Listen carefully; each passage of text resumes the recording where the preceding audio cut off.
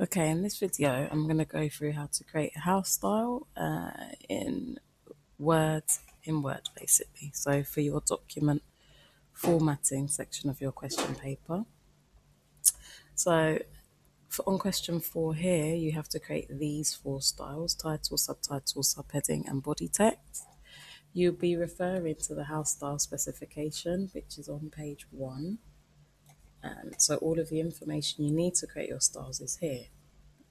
First thing you need to look at when you're creating your house style is when you go into Word, you'll notice in this section here, styles, you have quick styles. So if you just click on this icon here, you'll see all the various styles that are available. These are not all of the styles that are available. Some are hidden, and we'll talk about that in a minute because we're going to have to use one of the styles that's hidden. So I'm just going to create these or edit existing styles in order. So we'll do title first. So as you can see, the title style is already here. So if you just right click on that and go to modify, you can then make changes to this style according to the question paper. So we need to make sure the font is a sans serif font. It's 24 points and it's center aligned.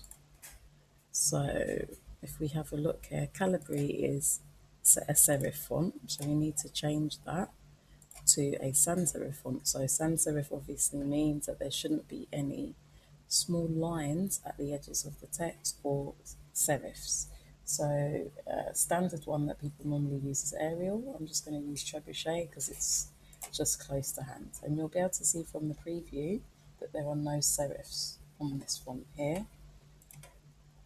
It should be 24 points and center aligned. So again, I will change the size and I will change my alignment. It's already set to center aligned here. Okay, so that's my title style now updated. So I could just press OK, and then as you can see, it's now changed that style according to the question paper. The next one is subtitle. Again, as you can see from our quick styles, there is already a subtitle style here. I'm just going to right click and modify again, and then I'm just going to look at my question paper. So that again should be sans serif, 18 points, italic, underlined, and right aligned. So sans serif, I'm just going to go ahead and choose the same sans serif font, and it's 18, italic, underlined, and right aligned. So 18, italic, underlined, and it should be right aligned like that. Okay, so that's that one done. So there's my subtitle style done as well. You'll notice that as you hover over your style, the text that's selected will change, as you can see down here. So if I select a bit of text, okay, so now we'll do our subheading style. So I need to have a look to see if there is an existing subheading style here. I can't see one in my quick styles. So what I'm going to do is click on this small icon here, and this will bring up my styles window. If I click on this icon, manage styles, you'll notice that there's now a list here of all of the font styles that are available to me. So I'm just going to look to see if there's a subheading style. If you try and create a style that already exists, whether it's hidden or not, you'll get an error. So it is important that you check this before you start trying to create a particular style. So I can't see a subheading style here. They're in alphabetical order, so there is one. So I need to go ahead and create a new one. So I'm just going to press cancel on that. And in this same window, if I click on this icon, new style, it opens up to let me create my own style. So I'm going to go ahead and do that. So it should be called subheading.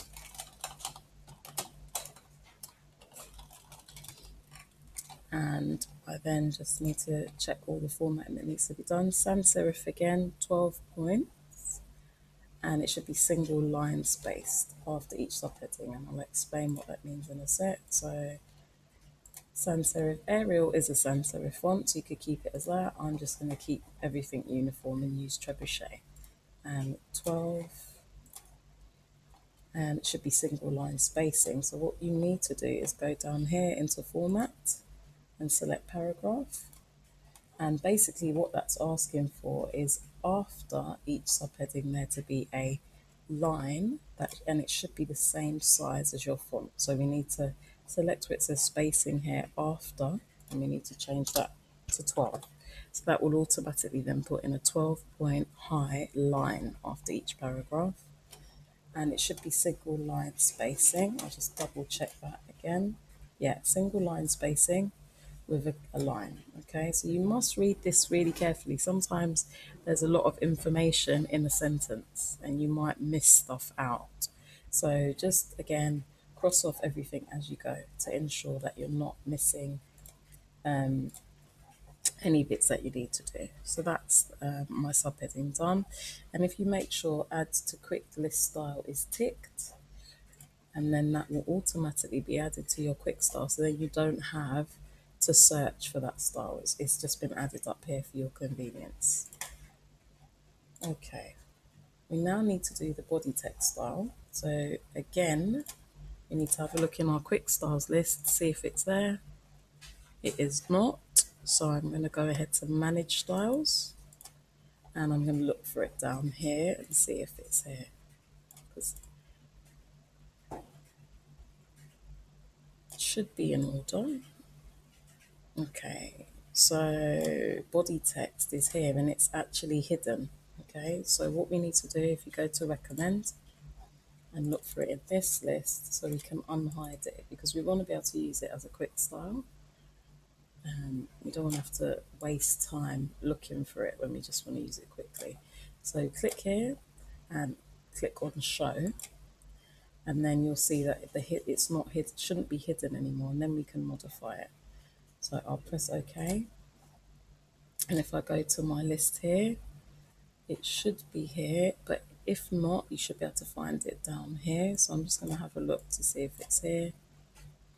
If not, just go back to your list where you had to manage your styles, and then go to edit and select it from the list, because we might not have added it to the quick list yet.